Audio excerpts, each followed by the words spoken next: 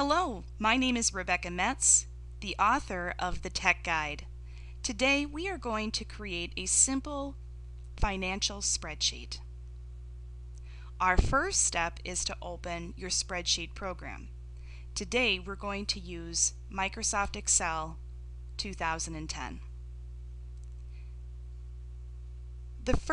When you open up your Microsoft Excel spreadsheet or your OpenOffice Calc spreadsheet, you're going to see a number of cells. The cells are these little boxes within the spreadsheet.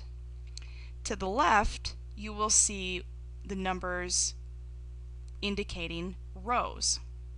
On top, you will see letters indicating columns. Whatever cell your cursor has selected, you will see that cell name in the upper left-hand corner. For example, right now we're looking at A1. Right now, C5. Our first step is we're going to take a look and we're going to start our spreadsheet, and we're going to start at A1 and we'll enter the first word called item.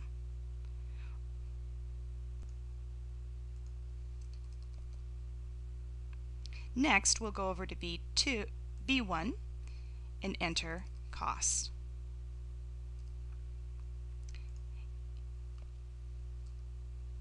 In A2, we'll enter the word printing.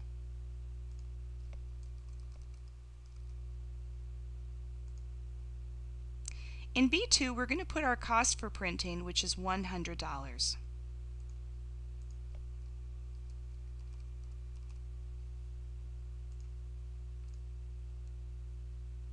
In A3, we'll enter the word postage with the cost of $85.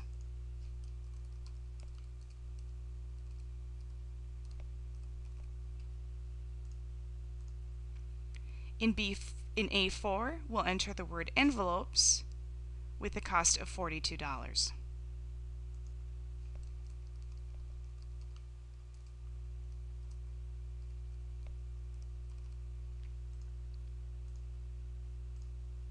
And then in A5, we'll enter total, and we'll put in our formula equals sum B2 B4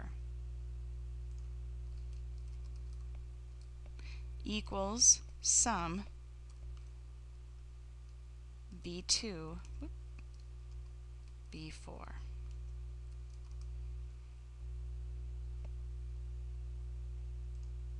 When I click on any other cell within the spreadsheet, you will see that it'll automatically calculate the total of B2 through B4, which is 227.